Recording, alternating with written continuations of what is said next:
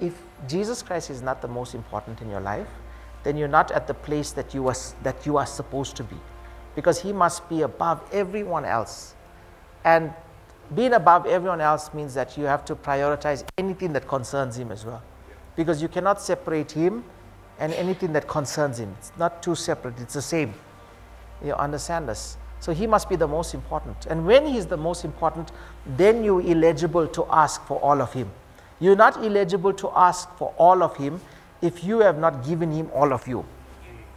So before you can open your mouth and say, Lord, I want all of you and fill me up to the fullest and give me everything, you're not eligible to pray that prayer if you have not given him everything. Everything of your entire life, your desires, everything about you. So don't pray that prayer if you have not given him all of you. Because if you have given him all of you, if he's the priority, if you are seeking him, if you desire him more than anything else in this world, more than your greatest desire, if you desire him above your greatest natural desire, then you are eligible to say, Lord, I want all of you. We see that people that met God in the Bible and who God revealed himself to were people that basically lived only for Jesus. If you read the Bible, you'll see that. Only those who basically lived only for Jesus, who had no other desire greater than seeing God or doing what he called them to do, those are the ones that met him. Those are the ones that met God. And that song is so powerful with Moses. Moses met God because his primary desire in life was to do God's work, was to love God. In fact, when he found out that he had a prophecy over his life that he was called to be the deliverer, in his natural, he went and killed a man just to try to walk in what God promised. And that's when he was banished into the desert, because prophecy does not come by you doing anything except being obedient, except being righteous, except being completely submitted to God. That's how prophecy comes. In fact, prophecy, when you receive a prophecy and it's like, wow, you don't think you can do it, you are not supposed to do it. You were just supposed to be obedient only. And when you're obedient, then you accelerate towards that. However, if you try to do that prophecy, you will fall flat. You will fail at it. If you get a prophecy, God is going to use you, then next week now you start to go preach, you'll fall down flat. Because God never called you to do that in your own ability. He called you to do it with his ability, being submitted to him, submissive to him. And that's how many people, they fall flat, because now God just told them he's got a business for them. They go to work and they resign. Then when they start something, it doesn't work out, they want to blame God. You have to listen to God every step of the way. I remember what God told me many, many years ago. 20 plus years ago, I was hearing when men of God, when I met spiritual people, they would tell me that God is going to use me. This was 20 plus years ago, and even one time I preached once and I thought, hey, I'm in now, but then it took years after that, for God to bring me out and to use me. And that's where many people, they fall flat. They read 5 books, 1 year they're righteous, now they be used of God. Impossible. Impossible. That's where many people fall flat, because what happens is they think it's an accelerated thing. It's like now you come and you move in God.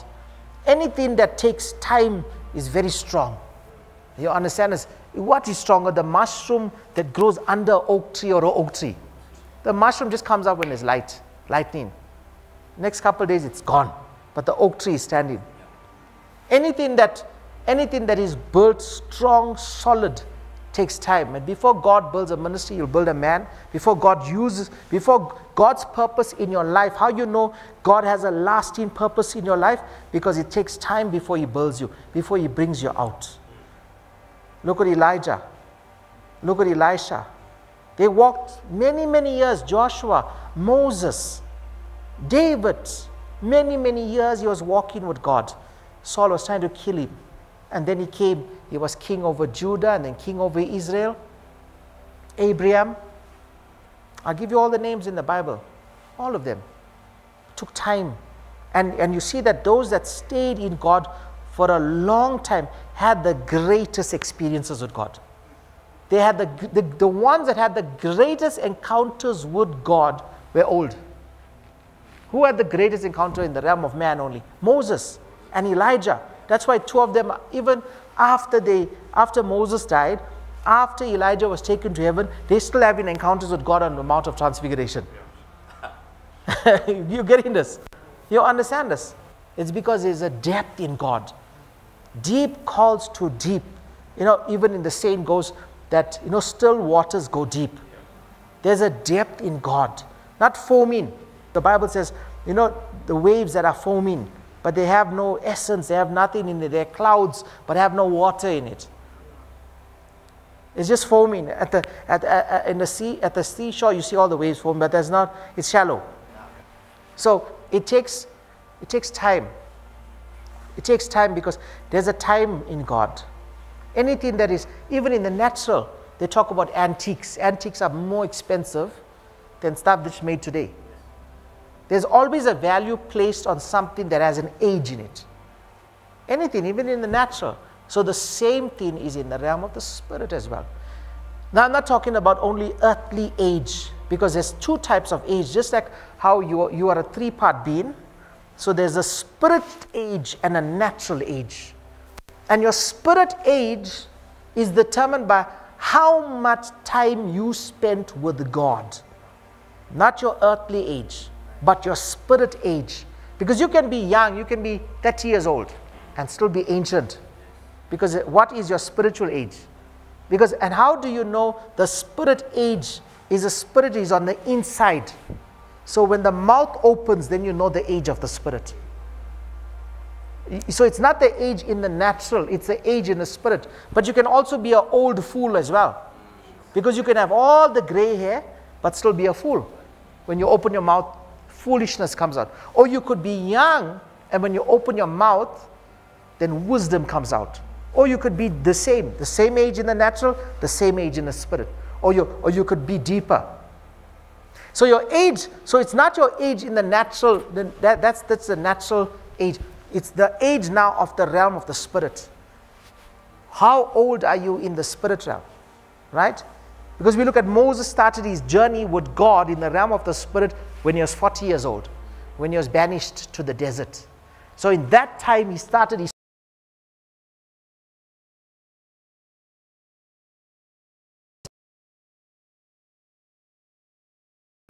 however, you can at 40, 50 meet God. So it's the time where you have that encounter with God that you decide, Lord, I want this. You're not eligible if you're just hungry for 1 week or for 1 month or for 6 months and then you want God to use you. No, it must be in your DNA 24/7. If you can't talk God from morning till evening, you're not eligible to be used of God. You must be fanatical about Jesus. Some people, they call themselves spiritual, but they're only talking about God for 5 minutes or 10 minutes or 1 hour, 2 hours. But you see, because can you talk God 24/7? Don't come with your throw-ups. Now you're only eating half an hour, 1 hour. Then now you're talking about soccer, movies, fashion, this, that, whatever it is. I'm telling you something. It's true. Out of the abundance of the heart, the mouth speaks. Don't tell me you're spiritual if you can't talk God 24/7. You're not spiritual. You're still a baby. You need to learn. Go and read your Bible. Don't recite scriptures.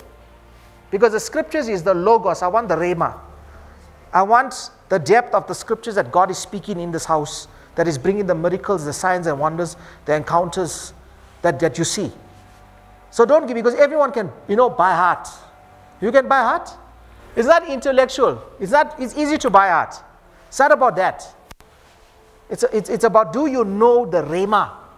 And not the logos. The logos is easy. They teach in university the logos. It's the written word, the history. It's out of the logos comes the rhema. See, yes, the Logos, you must know the Logos. But the breath on the Logos gives you the Rhema. The Logos is the written word of God, very powerful. But Jesus, with the breath of the Father on him, by the Holy Ghost, miracles, signs and wonders. Because it's the teaching of the word, same as scribes and Pharisees. But they have no miracles. Scribes and Pharisees, no miracles. But Jesus comes, 30 years old. How come? Breath of God. Now he's the Logos walking. He's the Logos walking and with the breath working. You got it? Jesus was about 30 years old when he comes to John the Baptist. The heavens open, the Father breathes. How do we know the Father breathes? Because the Father speaks and says, that's his Son. You understand? So he breathes. Then who comes? Holy Ghost comes on him.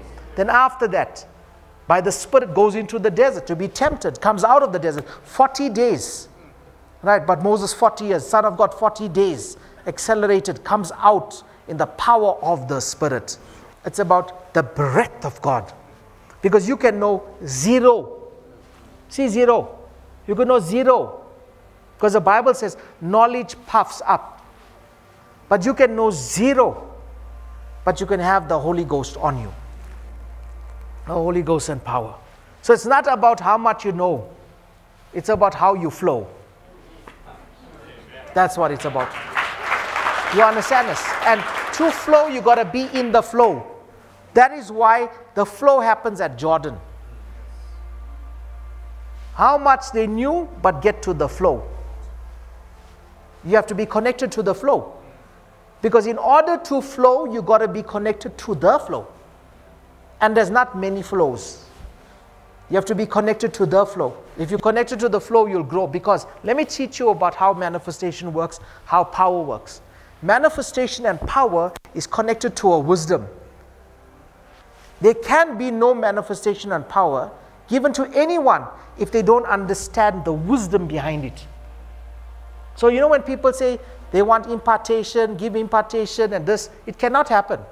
That is why always impartation was always to sons. Because impart means I am part. Impart, I am part. Why? Because of the knowledge that has to come. Not knowledge that can be given over 1 hour. Jesus, the greatest teacher of all, the greatest teacher, still takes 3 years with the greatest apostles. The greatest teacher takes 3 years with the greatest apostles. How can you think you go for one seminar, 1 month, 6 months, and then you get impartation? You get this year, zero impartation. Because how it comes is, it comes through a knowledge, and it comes through an understanding. It's called the school of the Spirit. That's why in the Old Testament, they had the school of the prophets. They would sit around the major prophets. There was a time where they were sitting around Elisha. And the Bible says the man from Baal Shalisha came with his first fruits, and then he said, give them to eat. He's sitting with the sons of the prophets, and he says, give them to eat. And the sons of the prophets says, it is not enough. People who thought they were spiritual. He says, thus saith the Lord, they shall eat, and they will not be hungry after that. It will be enough, more than enough. See, but he had to say, thus saith the Lord. But he first said they'll eat.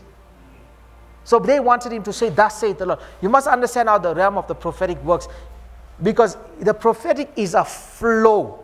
That means when you're connected in the realm of the flow, you just talk. It just happens. You just talk, it just happens. The people are waiting for, thus saith the Lord. But when you are in the Lord and the Lord is speaking, God is just speaking. Every time does God speak in the heavens, as he say, I, the Lord, am speaking now. It is me that is speaking. When he's talking to the angels, how is he talking to the angels? He's just speaking. There's a deeper way in God. There's a deeper place in God. And that deeper place is reserved for only some. And from the some, the certain. You get some, multitude, some, certain. Just a few, the remnant, the remaining. Because when you shake everything, whatever can be shaken will be shaken, and that which cannot will remain. Everyone wants to go into the chambers. Many of you are in the courts. But in order to get to the chambers, there has to be some testing. the Bible says, like wood fire. Silver is illegible only when it goes in the furnace, comes out. In the furnace, comes out. You understand this? Gold as well. Impurities have to all surface. You know when they make in metal, you'll see it's called slag. Slag goes to the surface when it's heated up. Because only when the metal is heated, then the slag comes to the top. You know when it gets hot in your life, that's when the slag is going to come out. See what happens with fire. There's a few things that happen with fire. The Bible says that which is of wood, which is of straw, is not going to remain in the fire of God.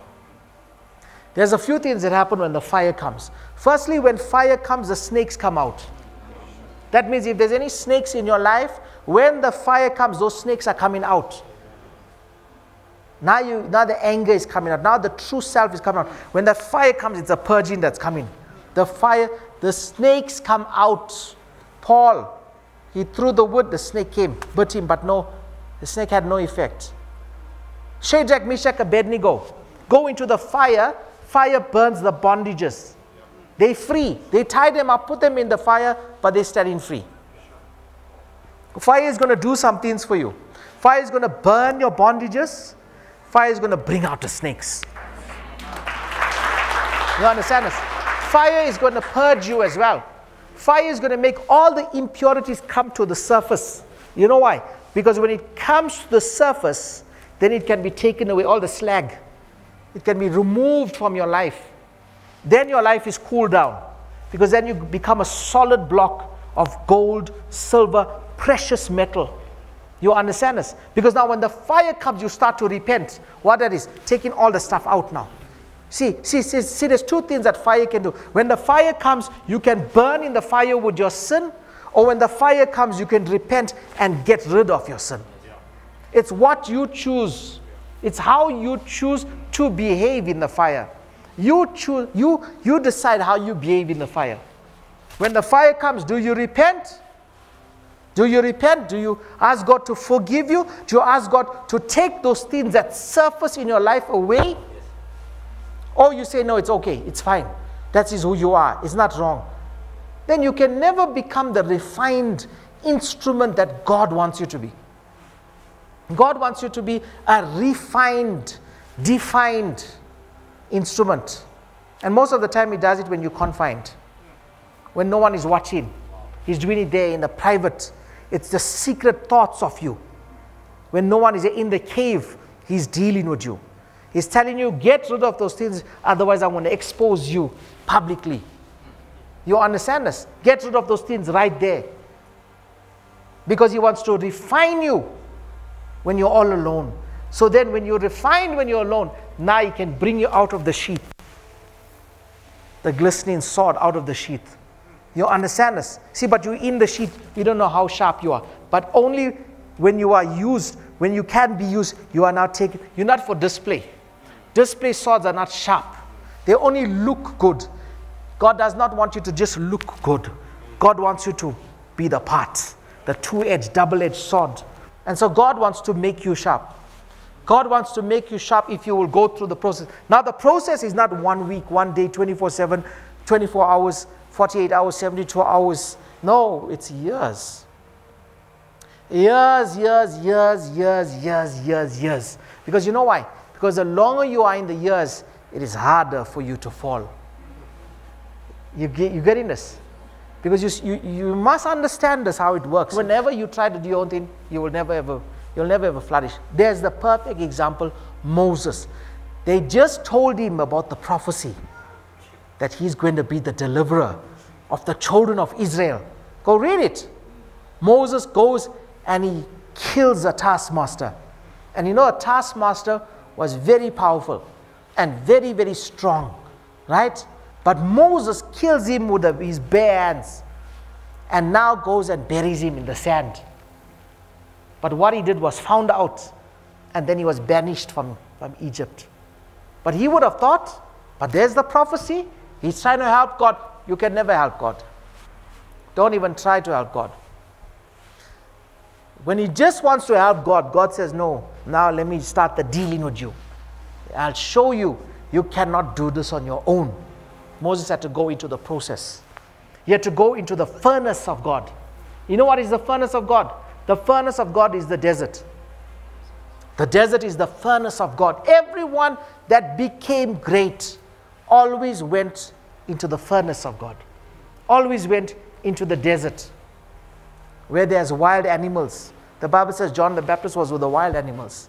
Where there are scorpions, where there are snakes, where there are wolves, where it's hot, extremities, too hot and too cold. There's no in between. It's the desert. You understand this? It looks dry, but that is where men are made. They're made in the desert. Because at that time, there's two things that can happen in the desert.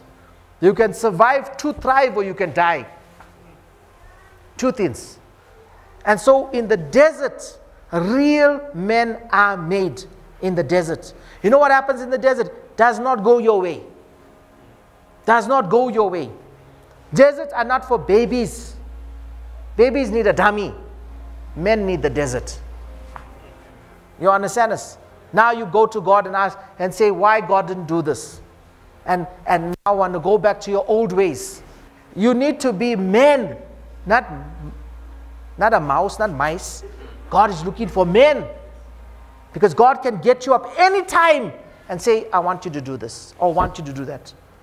Now it's too cold, you can't come to church now, you know. God will never ever use you. You can never be used. Because when you get up, move. Get up and move. Those that were used of God were movers and shakers. Elijah, pick up his garment and run. Not walk. God is looking for people that are fast. God is looking for people that are precise, precision people. But in life, you must move fast. You must be able to do things fast. And you must do it fast in precision. God is looking for people of precision. People that are not lazy. The Bible speaks about the slothful and lazy people. You must do everything, you do it properly. Everything that you do it as unto the Lord. Means you must do it at your best. You understand this? It's true. You must do it all at your best. Because all things you do it unto the Lord. God gave you that boss because you need that boss. Because he's going to chisel you. He's going to chisel you. That's why the Lord said, do all things as unto the Lord. That boss, he's going to press some buttons on you, in you. You know why? Because he's going to deactivate some things. You don't need those buttons. He's going to take it out of you. So don't complain. God got you in a process. Don't leave that job. Don't be a sissy. Stay in it. Yeah, how can you leave a job without another job? What's wrong with you? Crazy. You leaving a job without another job means that God never opened a door for another job. You need to shut your mouth and serve well. 100%. Lazy people leave things. Sit at home and do nothing and want something else. Did they tell you to leave? No. So stay and work. And let that thing be chiseled out of you. Let that thing that God wants to deal with in your life go through the process of God before you become God's person. Don't be lazy. God is looking for people that are not lazy. People that are not lazy. The Bible says, look at the diligent. They'll stand before kings, not just mere men. Not just before normal men. They will stand before kings. People that are precision. People that are not lazy. People that want to just move. Just move. Just move. Not planners. Let tomorrow take care of itself. You worry about today. That's what the Lord said. You understand this? That's what the Lord said. They were moving. You got to be able to not be conformed by the things of this world. God is looking for the radically fanatical, real. Are you real? Not when you certain way with that group of people, then with the other group of people you are like that. They call them, two-face. That's the two-face. You there talking that stories. Then you can just switch now. You there talking that stories. You there talking that stories. No, you must be the same. You must be the same. You must be same. You must be the atmosphere changer. You must not be the receiver but the transmitter. Wherever you go, you must transmit and you must change the atmosphere. Now, if they don't like you, it's good. Who are they to not like you when you're speaking about God? Now that just brings up that spirit in them now. If you are holy before God, and if people are getting annoyed with you, then what spirit are they carrying to get annoyed with your righteous spirit, your Holy Spirit? When you're speaking about the things of God, they act spiritual. Because you see, your spirit can irritate those spirits. Because what's the level now? You're too holy. Yes, I want to be holy. Because you cannot be supernatural if you're not super spiritual. Yes, without holiness, you will never see the Lord. You can't have, what Jesus said, a little leaven, leaveneth the whole lump. You can't eat one truth here and one half lie here. Then you're a fake. There's no disrespect. If your mother lies, if your father lies, if your brother lies, if your sister lies, your friends lie, call them out on it. You understand this? Call them out. Because then how is holiness and righteousness going to now be propagated and infiltrate the dark atmospheres? You must, what did Jesus say? You are the light. You are little light. He's the light of the world, but you're a little light. A light is not supposed to be covered up. It's supposed to be put right up high, and you are that. And that's what I'm meaning. When you call it out, when you say stop lying, then we deal with that spirit of lies. Deal with deceit. Deal with lies. You must call it out in your own family first, and call it out in your own circles as well. Call it out. No drunkard will enter into heaven. Oh, God loves the sinner. No, you know what the Bible says? God is angry with the wicked every day. See that old talk? Oh, God loves the sinner but hates the sin. So on that day, are all sinners going to make it to heaven? No. Go read the book of Revelation, why there's a hell. If no one is going to tell you, how are you going to change? How are you going to change? God loves you, that's why He will tell you. Zacchaeus, when Jesus said, I'm coming to your house today, Jesus didn't say anything, just went to his house. Zacchaeus said 4 times more is giving back people. The adulteress, she never sinned again.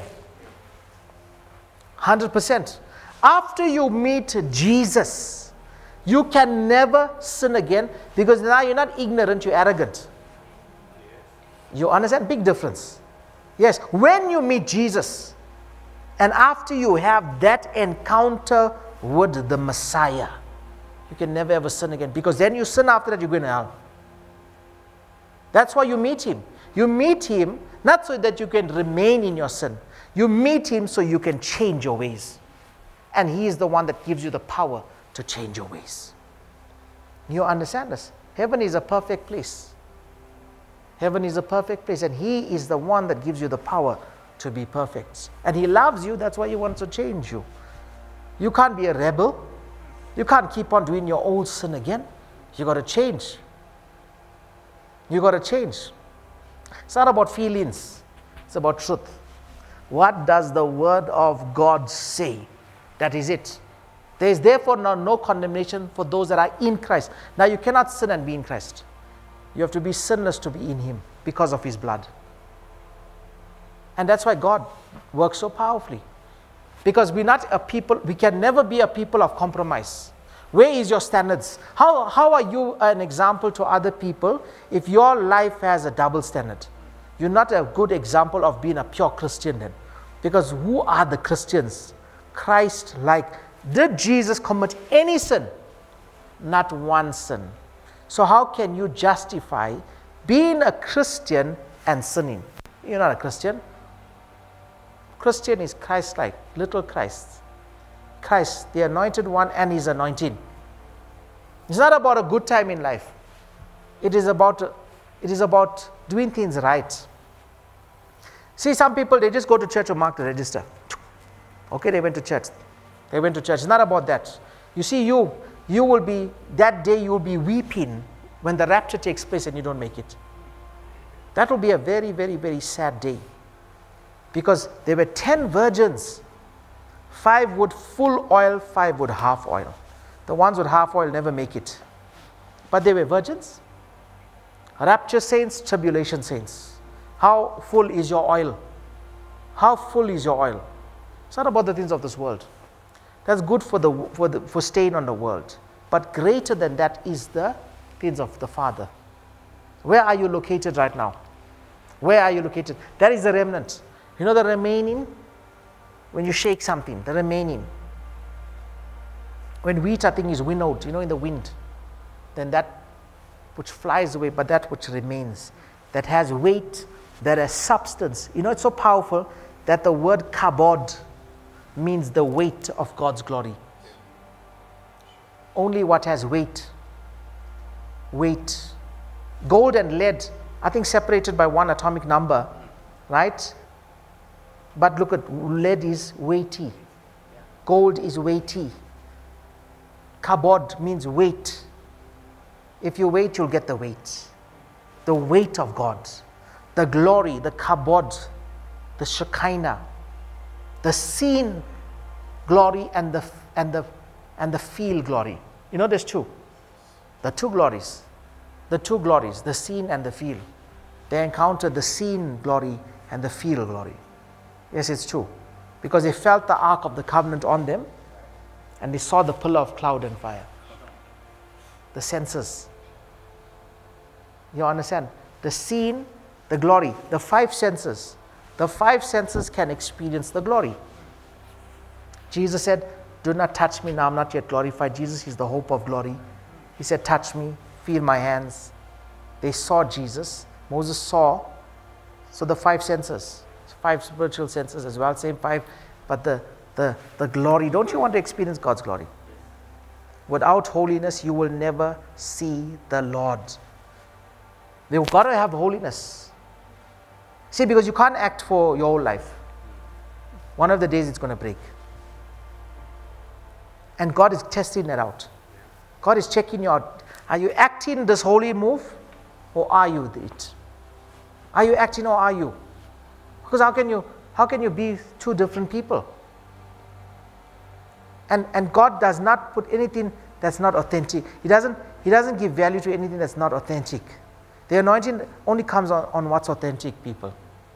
It's not not an act, it's what's authentic. They're authentic. They're authentic. God is looking for the authentic. So God is looking for the ones that are the remnants. The Bible says, and they followed the Lamb wheresoever he went. There were the multitudes that ate from him. And that's the multitude mentality. The multitude mentality is, what can we get from Jesus? The multitude mentality is, when's the next prophecy for business? When's the next prophecy for their house, their car, this? That's the multitude mentality. Because not the multitudes. Jesus said it. It's written in the scriptures. After he fed them, then he addressed it. Yes, let your yes be yes, and your no be no. Every other thing that comes out of your mouth, what the Lord says, every idle word that comes out of your mouth, you're going to be judged on. You're going to be judged on. The Bible says, speak the truth in love. Right? If somebody has a fault, take it to them. Go tell them the fault. If they don't listen, then take two. Then openly. That's what the scripture says. The scripture says that. So we must begin, see the scriptures. We must begin to follow the scriptures in all its fullness. Because if you follow the scriptures in all its fullness, then you will see the results of the scriptures. You will never see the results of the scriptures if you follow your feeling, if you follow your opinion. You will not see results. But if you follow the scriptures in the purest way, exactly what the Lord says, then when you call, he will hear. Before you call, he will answer.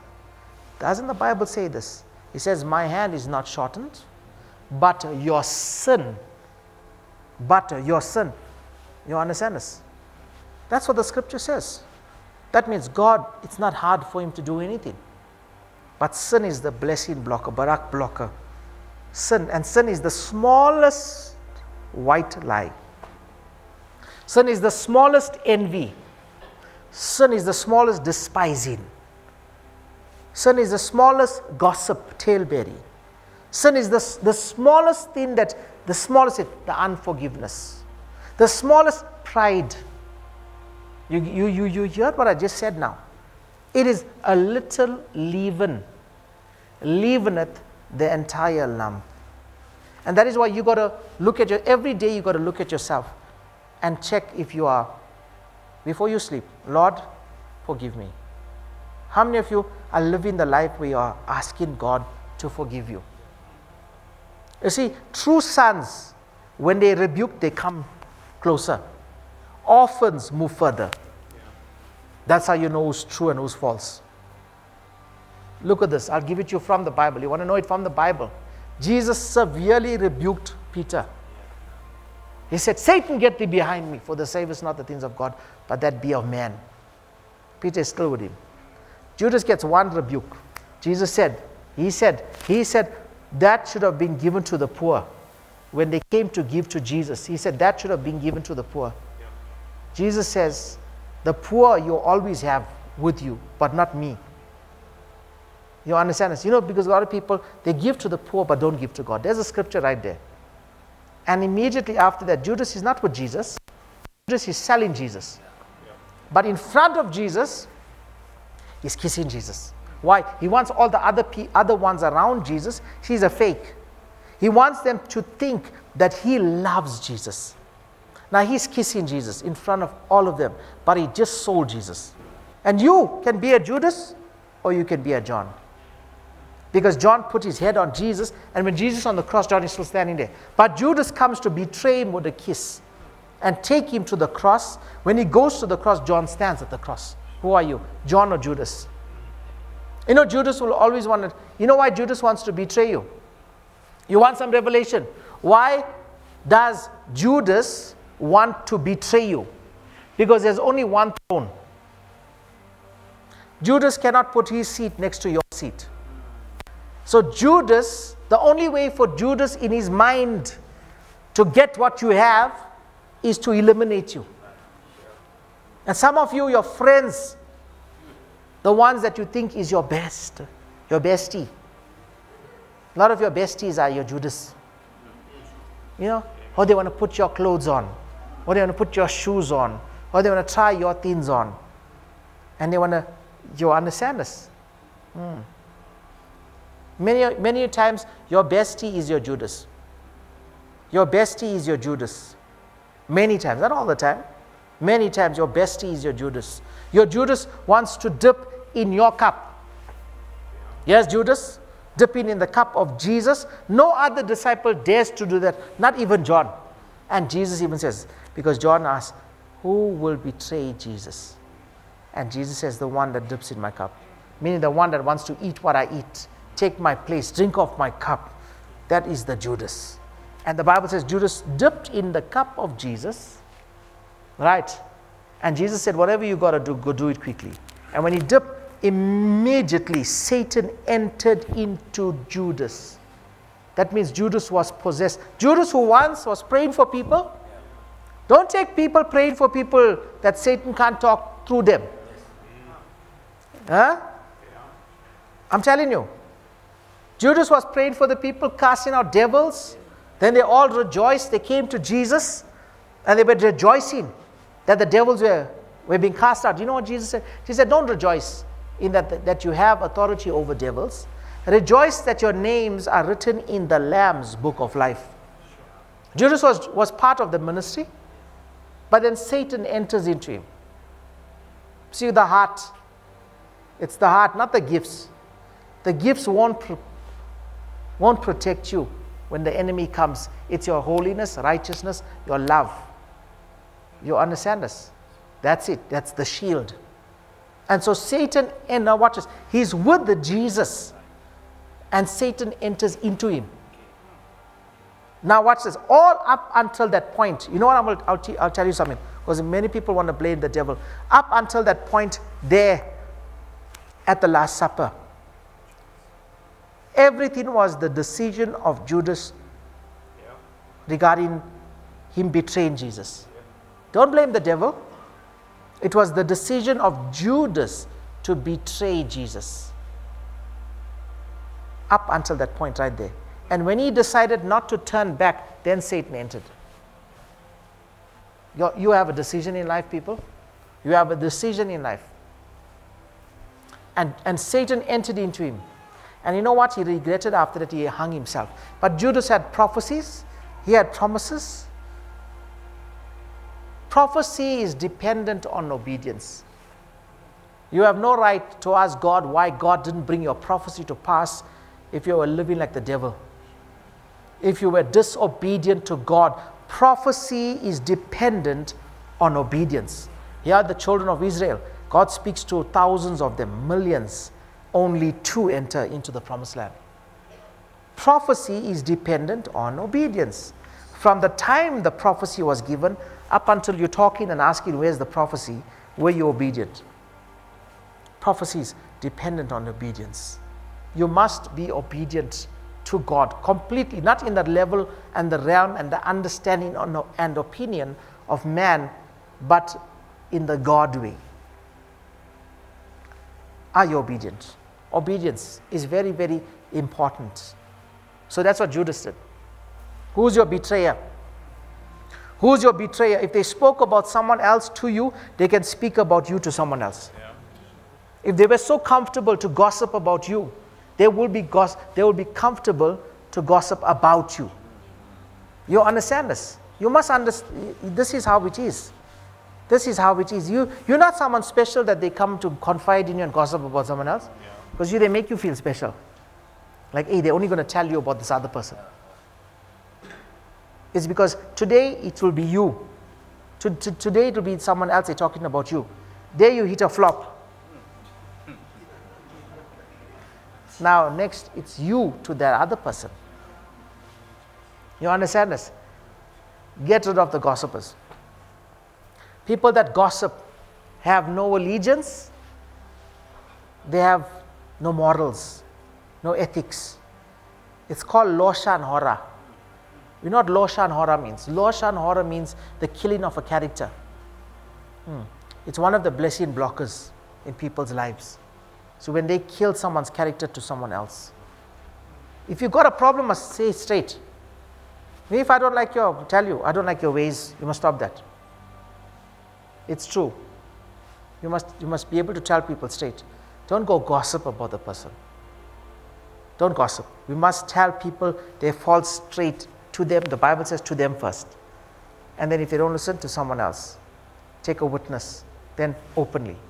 The three ways. You cannot gossip about someone and then behind their back, in front of them, talk nice and behind their back gossip. Because remember, God is watching every single thing. Do you know God watches everything? He watches everything. He's watching you. He's watching you all the time. He's watching you all the time. And you know what? The devil is also watching you.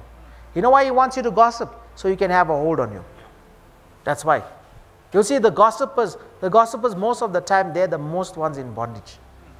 Gossipers. Because they're always killing people's character. Never take on the offense of someone else. You understand this? We must be people that are pure. People that are pure in our thoughts, our mind, our ways, our actions. Because God is looking for the pure. God is looking for holy people, pure people, righteous people. That's what God is looking for. That's the people that the Lord is looking for. That's why you come to church. You come to church to hear the message that will change you. But it's your decision whether you want to be changed or not. It's not everyone else's decision. In life, there will only be a few people that will really be true to you. Do you know that? You can count them. In your entire life, there will only be very, very, very few people that will really be authentic and real people. And that test only comes over time. You can't meet someone for the first time now, you know them for 2 weeks and you go tell them your whole life story. The Bible says they will turn. You know what the scripture says? Don't cast your pearls before swine. Read that entire scripture. Lest they turn and they rend you. How many people you have confided in, they use that to kill you? You told them some deep stuff, some serious stuff, you know, and then they just use that against you now. Those are swine. Swine. You cast your pearls before swine. You must know who to cast your pearls before. Pearls are precious things in your life, things that are valuable. God can never use anyone that is a person that is not a confidential person. If somebody confided in you, don't go and tell everyone. They confided in you so that you can pray for them. Not to make that the news headlines now. You understand this? That is why some of you in this church, stop telling people your stories. Don't tell people. Don't tell you. Brothers cannot counsel brothers. Sisters cannot counsel sisters. That's why there's a leadership. You understand this? There's a leadership, there's a hierarchy. You must go up. You can't, if you put 2 droplets of water on a table, though those 2 droplets come to each other. If you put a big puddle on a table and a small water drop here, does that big puddle go towards the small one? It cannot, because it's the same level. It flows from the top down. That's how it works. It flows from the top down. So you must be able to understand how these things work. Spiritual. You must understand how things. Some people are just waiting to rend you. And it's not a spirit. Don't blame a spirit. It's the person's choice. People are quick to blame the spirit. Say, no, the devil made them do that. I never ever saw a devil ever catch that guy and open his mouth and make him smoke. And I never ever saw those things. It was that guy that did that. The devil told him to do it, but he had a choice. But just like how the devil told him the kingdom of light, God would have sent a messenger to tell him also, don't do it. So it's your choice. People like to blame the devil. Then why on that day people are judged? Not the devils. Yes, the devils will be judged, but people also. Because in life, you have a choice. Love. Who you are in private must be who you are in public. Who are you in private? Who are you? Your children know who you are in private. Your wife knows who you are in private. Your husband knows who you are in private. That's why some of them are looking at you with that hectic look. Because now you're a different person now. When you come to church, you must be the same. Amen. Yes. God will reward you. God will lift you up. God will barak your life. God will increase you. Don't look for the favor of man when you can have the favor of God. And how to get the favor of God is to walk in holiness and to walk in righteousness. There is only one way. That's the only way. If you follow the ways of God, you will have God's favor. It is so simple. It is for everyone. It is for everyone. The ways of the world is contaminated, is wicked. But the ways of God are pure. Pureness. Pureness. And you as a person, if you are struggling with these things, you must ask God to change you. Don't be arrogant. I say, no, nothing wrong with you. That's an arrogant person. A humble person will say, Lord, please change me. Lord, change me. Make me who you want me to be. You have the power to change me, Lord. I confess my sin before you. Him that confesses his sin shall have mercy. But whosoever covers his sin shall not prosper. That's what the scripture says. You can't cover your sin. You can't say, no. You must say, Lord, it was me. I'm sorry. Forgive me. Change me. Make me the man that you want me to be. Ask God to make you the woman that he wants you to be. He can make you the woman he wants you to be. He can make you the man that he wants you. Not what you want. I give you my will, Lord. May your will, what Jesus said, may your will be done on earth as it is in heaven. May your will be done. If it be possible, remove this cup, but may your will be done. It's the will of the Father. The will of the Father. Amen.